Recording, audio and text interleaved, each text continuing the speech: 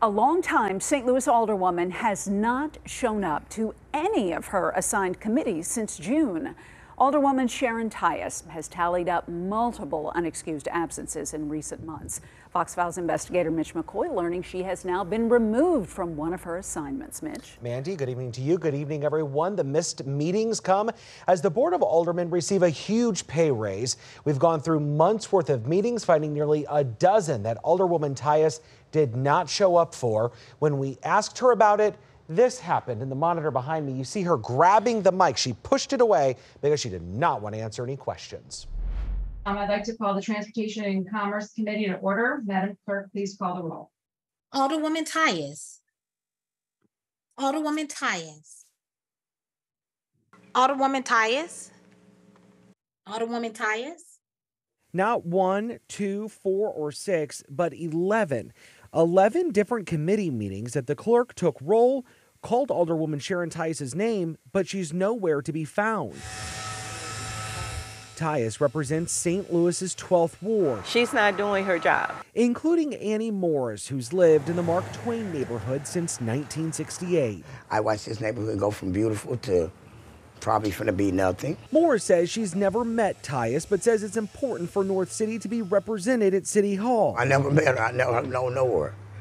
But I know these, Kings Highway used to be a very beautiful block, and all these streets did too. Do you wish you went to the meetings? Yeah, because we got too many vacant houses. Kids can go in there and get killed. Alderwoman Tyus. According to the city's website, Tyus is a member of Health and Human Development, but has apparently been kicked off the Transportation and Commerce Committee. Alderwoman Tyus was removed from the committee, so she should not be part of a role. We have rules that govern the Board of Aldermen. One of those rules says that if you miss more than 3 meetings unexcused without telling the chair that you are meeting, that you will be removed from that committee. Board of Aldermen President Megan Green says the vast majority of board members show up to their committee meetings. Committees are a critical part of the city's government. It's where ideas are hashed out, bills are discussed, and ultimately approved before going to the full Board of Aldermen. Green says her office asked each board member if they had a preference on the committees they'd like to be on. Unfortunately, Alderwoman Tyus never responded to our numerous requests to ask what her committee preferences were. So we put her where we thought she might be interested in serving. Some people may call it neglectful. What would you call it? I mean, I think that our constituents elect us to show up. Madam Clerk, could you please call the roll? Alderman Vollmer. Present. Alderwoman Tyus.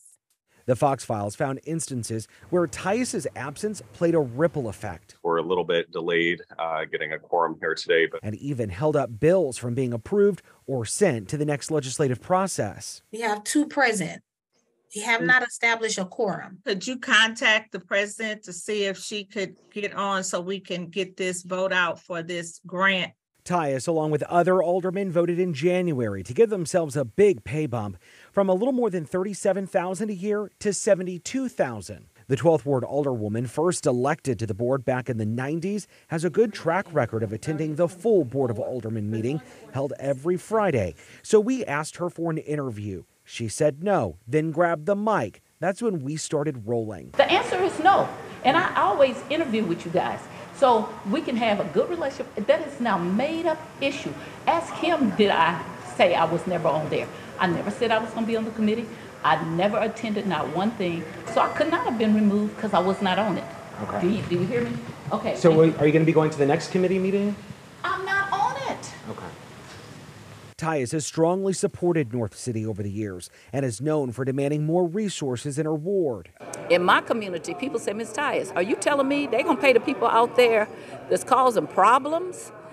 And they're supposed to get out and stop the violence, but they don't put any money into black middle-class people who take their houses, keep them up. My fights were always about my community because people try to marginalized North St. Louis. There are other neighborhoods that exist. So when you do this, you lose me because you're not working on my project that I've been talking about for much longer. The 12th Ward Alderwoman may be a no-show at her committee meetings, but when she's present at the full board meeting, she's certainly present. I love a good fight.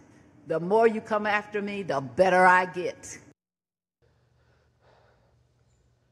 Alderwoman Tyus is still a member of the Health and Human Development Committee. They're scheduled to discuss 2 grants totaling $725,000 on Thursday.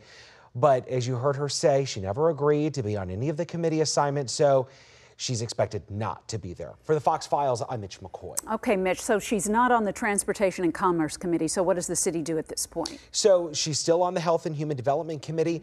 It's all about the unexcused absences, and Megan Green, the president of the board, made it clear if an older person calls and says we can't make it, that would be an excused absence.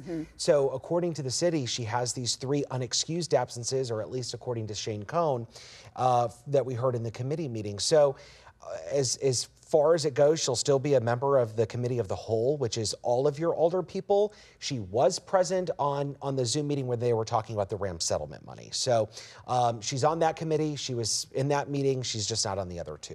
All right, Mitch, thank you.